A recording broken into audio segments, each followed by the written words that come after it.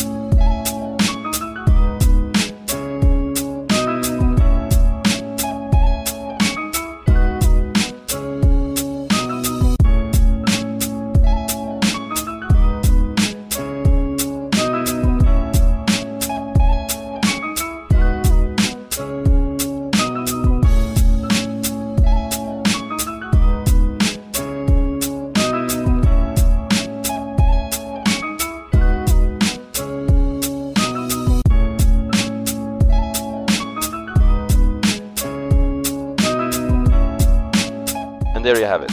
I hope you all enjoyed this video and found it useful, and if you did, be sure to leave a like and drop a follow for more editing tutorials. If you have any questions regarding editing or After Effects, leave it down in the comment section and I'll do my best to make a tutorial about it. Thank you for watching, see you soon.